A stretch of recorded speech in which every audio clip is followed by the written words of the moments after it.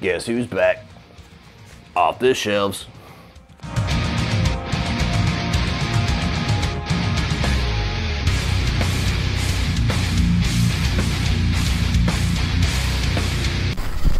What's going on, guys? Well, it is that time again. You almost thought I forgot, didn't you?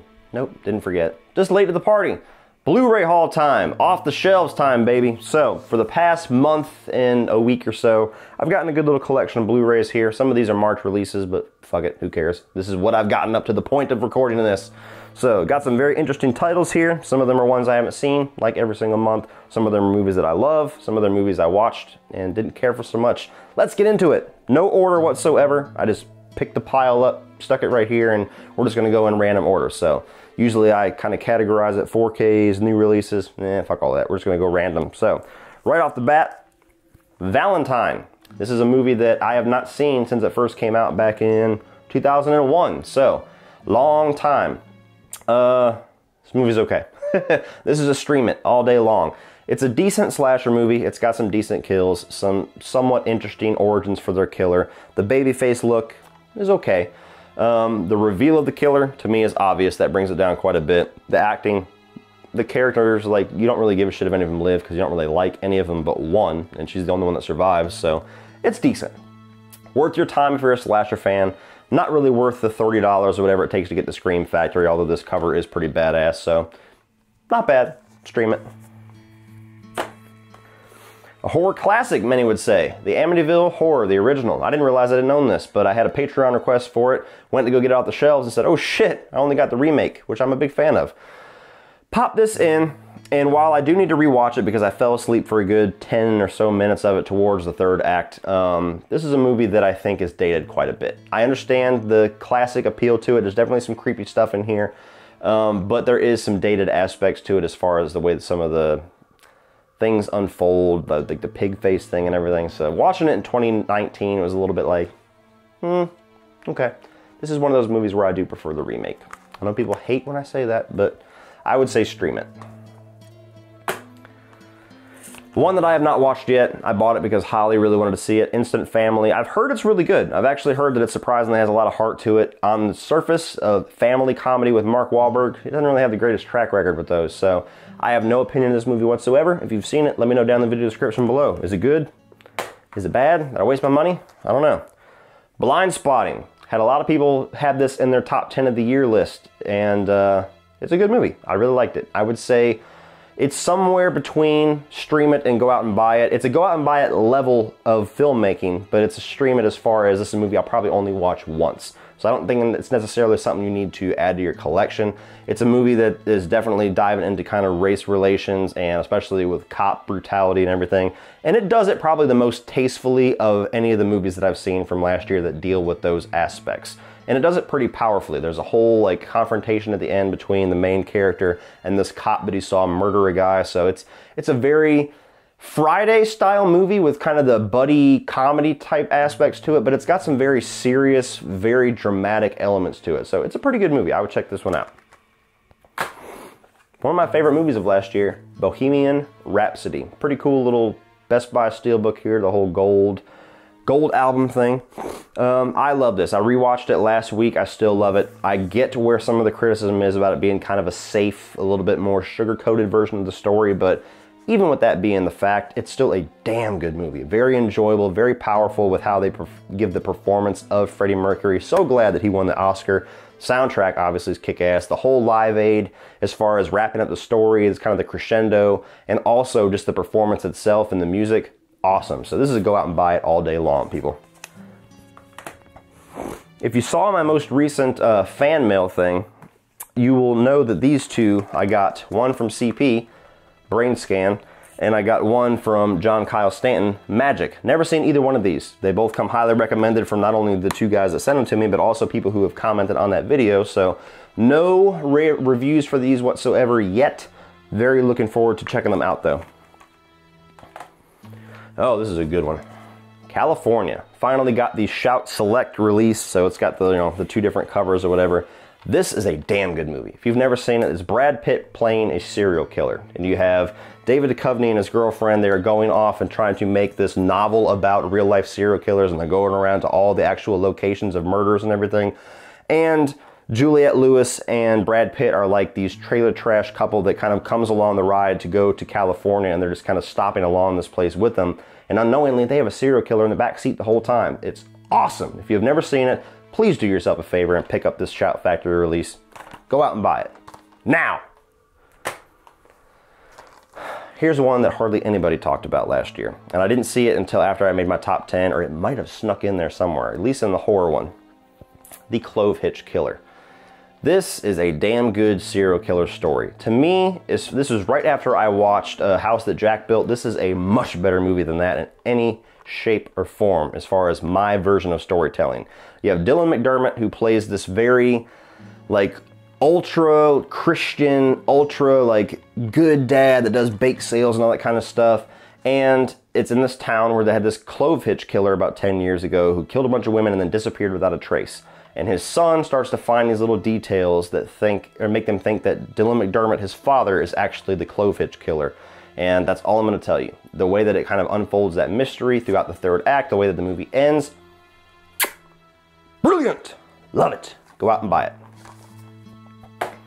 One of my favorite movies of last year, I think it was like number 4, Creed 2. And a very cool steelbook that's got Rocky and Adonis Creed. He really does look like Gerald. I'm glad they moved the Creed logo there because it used to look like he had that giant hairdo from Hey Arnold. But this is a go out and buy it all day long. This is a damn good sequel, and a sequel that surprised the hell out of me with how good it is. Not quite as good as the first Creed, but it gives Creed a run for its money in quite a few ways. It makes Rocky IV an even better movie, and I already love Rocky IV. Great fight sequences, great dramatic interaction between Rocky and Adonis Creed. Adonis Creed, a much more mature character, dealing with family issues, a newborn. The Dragos actually are characters you really care about in this. Awesome stuff. Cannot recommend this enough. Creed 2, go out and buy it. This is one I don't know anything about. Holly picked it up for me because she said it was probably going to be up my alley. It was kind of like a gift for getting a promotion at work. I have yet to watch it. Hopefully one of you can tell me what it is, if it's good or not. I haven't got a chance to check it out yet. Haunted Hospital, Heilstatten, I believe is how you pronounce it, but looks like one of those haunted asylum type movies. Hopefully it's good. I've never heard of it before, so no opinions on it whatsoever. And this is the other one that she got, which I've heard of before, but I didn't really know what it was about. That's The Old Man and the Gun. Apparently Robert Redford's like a career criminal or something like that. I'm not sure. I haven't had a chance to check this one out either. So again, if you've seen this one, let me know down below. Is it good? Moving on to 4K upgrades, we've got Captain America: The First Avenger. I just got done filming my MCU ranking. It's probably up before this video. So this is a damn good MCU movie. I love Captain America, so I can't wait to get Winter Soldier and Civil War on 4K, but this was a must-buy. And I love the steelbook. I love that artwork. So yeah, this is a go out and buy it. I love this movie. Definitely not the best. It's not going to be number 1 on my ranking, but a very good movie. One that I was waiting to go down in price before I bought because I was not very friendly to this movie in the review, but it was a movie that was decent enough to rewatch, and I'm kind of a completionist. So Jurassic World Fallen Kingdom, the 4K steelbook, it was like 12 or 13 bucks or something like that. At Best Buy, I was like, oh shit, I'll buy that. It's like 30 or 35 regularly. The movie's a stream it. You know, if not, I think I said skip it in the review. I was just really angry when I did that review because there was a lot of things that really pissed me off about this movie. But once you get that initial experience out of the way, I think it'll be good enough for a stream it upon rewatch. Or who knows, maybe I'll rewatch it and I'll hate it even more. And maybe I wasted my money. Who the fuck knows? Another 4K upgrade, The Little Mermaid. This is Holly's. No hate comments, please. Just kidding. Disney classics, gotta love it. But Little Mermaid is one of those movies I never really watched growing up. I was always more like Goofy Movie and Emperor's New Groove, those style movies. This is Holly's favorite movie of all time. So this was for her as a 4K upgrade and just a little surprise. So there you go with that. Oh man, this one's complicated. Ralph Breaks the Internet 4K. Not as good as the first Wreck-It Ralph, not even close. There's a lot of decisions in this that frustrate me. Still an enjoyable animated movie. The animation's up there, the characters are there. It's still fun. It's a stream it for sure, but some of the ways that things kind of go with the character arc of Ralph, especially towards the third act of the movie, felt redundant and felt kind of distasteful to me. I don't know. I love the first one so much that I expected way more from this one, but still good enough to buy. Here's one that I bought because people have always raved about this movie, and I've never seen it, and I still haven't seen it. So I don't have a rating for you, but Audition, whatever the different translations are. I know the basic gist of the movie. I've seen it in a lot of countdowns. I'm looking forward to checking it out. That's all I can say. Here's one I've always heard named. It looked like it's probably going to be a really stupid movie. I've seen pieces of it, never seen the whole thing. Chopping Mall. It was very cheap. I've seen probably a third of this movie. I know it's robots let loose at a mall just killing people. It's going to be dumb fun or it's going to be absolute garbage, but it was like $7, so fuck it. The Exorcist 3, a movie I have not seen since I was a kid, but I always remember it being very creepy and a movie that's definitely worth checking out, because I know the second one is like the worst sequel of all time for Exorcist fans, but the third one kind of feels like one of those underrated classics. So I'm looking forward to checking this one out again. Don't have a ranking for you, or a rating. Another one I haven't seen, Girl with the Spider's Web, or Girl in the Spider's Web. I loved the David Fincher Girl in the Dragon Tattoo. This is not a sequel to that, but I love the character. I've yet to watch the, Dutch original movies, so I need to watch those eventually, but I was curious enough about this to check it out, so I haven't seen it yet. Overlord 4K, kind of a bland cover. That's the only negative with this. I wish it was something better, but this is a really cool movie. It made my top 5 horror films of last year. It's like a really good war movie that kind of goes into a zombie territory. Very cool ride. Go out and buy it. This is one that I had to pick up, not only because it was like this 80s classic that I just recently discovered, but also because of this VHS cover art, The Legend of Billie Jean. So it's actually just a regular old Blu-ray, but it's got this VHS cover art here. And I love the retro stuff about it, but this is a really cool 80s throwback movie. You got Christian Slater and Helen Slater, no relation apparently, brother and sister.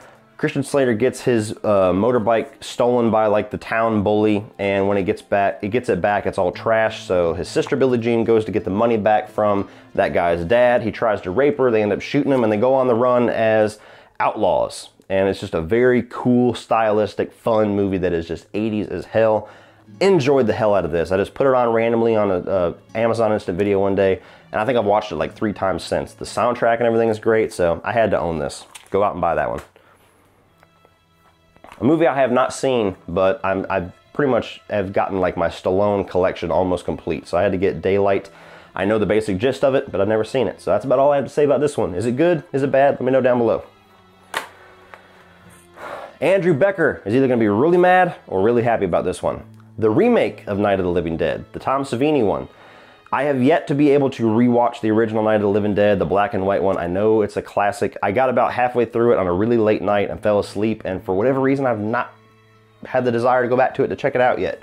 Not that I even had a bad time with the first half. It's just one of those things. So this one I feel like I'm going to end up liking more just because of the cast involved. It's modernized. It feels like it's going to be a lot gorier, possibly, but I always hear a lot of good things about this. I'm looking forward to checking this one out. These two I'll show you together. I really enjoyed these movies when I first saw them. How to Train Your Dragon 1 and 2. These are the 4K steelbooks from Best Buy. I have not had a chance to check out... Man, I got hiccups. I have not had a chance to check out the new one, The Hidden World. But these two movies are really good, heartfelt animated movies. Both of them are go out and buy it. And this cover art, these are like gorgeous steelbooks. They don't even have like the title of the movie, it's just pictures. So I really had to pick these up. It was worth every dollar. So if you are a fan of animated films and you did not get a chance to check this out, I hear the third one makes it like one of the greatest trilogies of all time. So do you need more selling? Last two, people. We'll start with this one. Stephen King's Thinner. This is directed by Tom Holland, who gave us Fright Night and Child's Play. This one's a little bit more B-movie than those two, but it's an enjoyable, goofy Stephen King movie. It's about a guy who's getting a blowjob, and he accidentally runs over this gypsy's daughter, and the gypsy curses him and makes him lose weight rapidly, and to the point where he's like basically skin and bones. So it's about that and him enlisting the help of his He's a lawyer and he got this mob guy off, enlisting that mob guy to help him get revenge on this gypsy. So it's a pretty cool movie. It's definitely schlocky, but it's fun. So I liked it. It's somewhere between stream it and go out and buy it. It just depends on your taste in movies. If that sounds awesome to you, go out and buy it. If it sounds a little hokey, then check it out online. You might not like it, you might love it. Who knows? Last but definitely not least is the 4K Steelbook for A Star Is Born. This was a movie that I still struggle with the fact that I left it off of my top 10. It was that or Avengers Infinity War, and it constantly went back and forth, and when I dropped my video, it was Infinity War at number 10. This was my honorable mention, but it's good enough to compete with that. So this is a damn good movie, damn good performances, damn good soundtrack, damn good storyline, a lot of drama, very heartfelt. It just hits you from every corner a movie should hit you from, and it's just really good. It's a movie that on paper, I should have hated.